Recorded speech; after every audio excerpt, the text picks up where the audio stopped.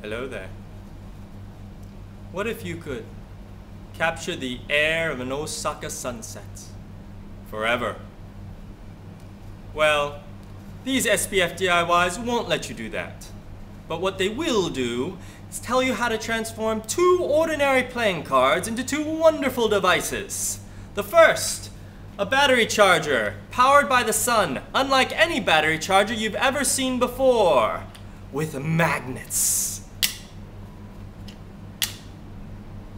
And the second, a way to power your Arduino with any light source, including something like this 14-watt compact fluorescent bulb. Made on the back of a playing card with solar from scratch. These should take you about 10 to 15 minutes to complete and no solderings required. Here's one way to make them.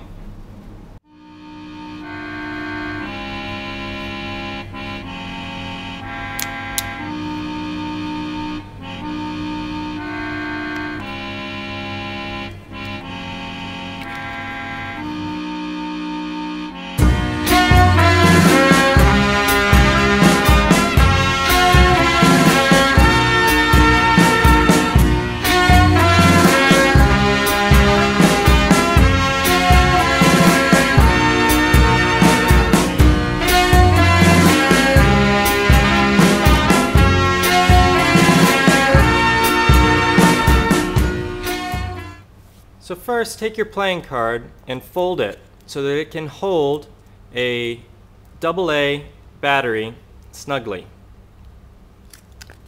AA rechargeable battery. And then we're going to put on a few pieces of this copper tape. It's widely available and cheap, and it's got adhesive backing. It's really only conductive very well along the shiny surface on the top, not through the thickness. So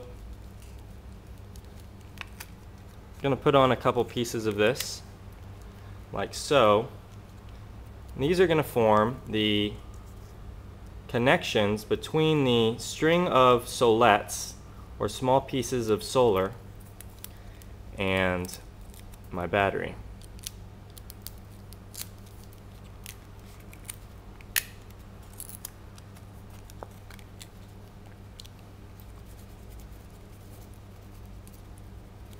Go. So it should look something like this. Next step is to put on your first solette. Again, these are small pieces of silicon PV that have been laser cut out of a larger cell. I put on a little bit of super glue onto my copper tape, and now I'm going to press and hold a solette onto the copper tape. And I'm going to repeat this 4 times, where I connect the bottom of one solette to the top of another solette. Sort of stuck. There we go. I'm doing this on a low density polyethylene, just like a plastic folder, because if I make a mistake and attach one of the solettes or the card to this working surface, it won't stick. Now I'm putting a few more pieces, a few more drops of super glue. This is the thin stuff, cyanoacrylate, onto the top of that solette.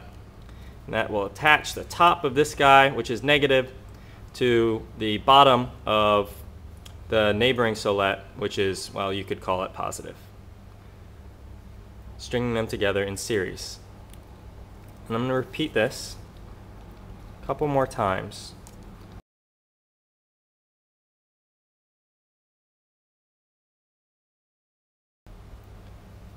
So now if I took a measurement across these guys, I would actually read about 1.5 volts in the sunlight. You might think that it should read 2 volts because there are 4 solettes here, and each solette puts out around ½ volt. But I'm using one of those solettes as a dummy just to pull down the top surface of one solette onto my copper tape. You don't need to do this. You could put the copper tape on the top of a solette so then you save a solette, but I find this to be more reliable since we're just using super glue after all to hold these together. Incidentally, the reason that the super glue works, even though it's not conductive, is that these silver ink bus bars and runner lines on the top of these solettes, they're a bit raised, so the super glue dries at the lower sections of the solettes, forcing the raised bus bars and silver ink runner lines to press into the bottom of the neighboring solettes. Take a couple magnets, pop them on to your copper tape. A couple more. And that's it.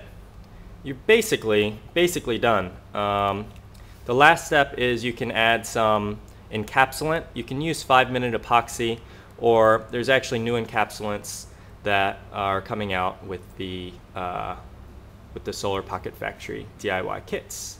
But for now, you can use just 5-minute epoxy. And the last step is zooming into a complete version. Is at the bottom here, I actually got a scrap piece of acrylic to make this more rigid. So now I can really just snap in the battery and not worry about my solettes fracturing. So then I'll just lay this in the sun and it will recharge my battery. Now if you want to get a little bit fancier, you can add indicator LEDs on the base of your card. Something that's quite essential actually is you can add a Schottky diode. This is a low voltage drop diode in between your solar panel and the battery that you're going to be charging. This is important if you're going to leave your batteries connected into your charger at night. If you're not, it doesn't matter, but if you are, you need this Schottky diode to prevent the battery discharging into the solar panel at night.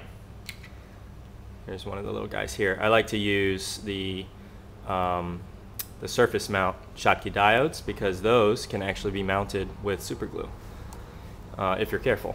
And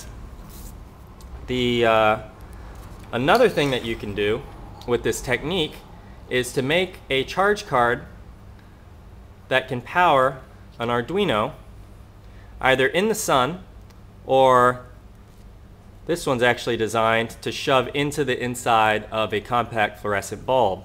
This acts as a little spring that keeps it tucked in there.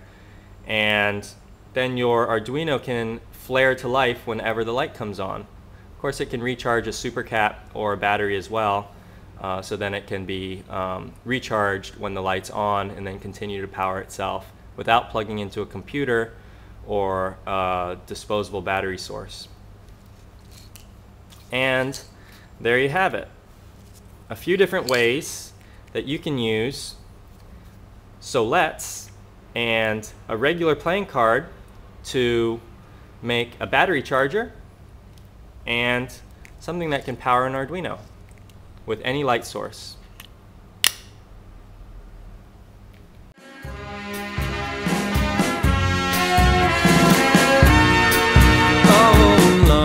A candle's fire carries a good name. What would you ask a campfire?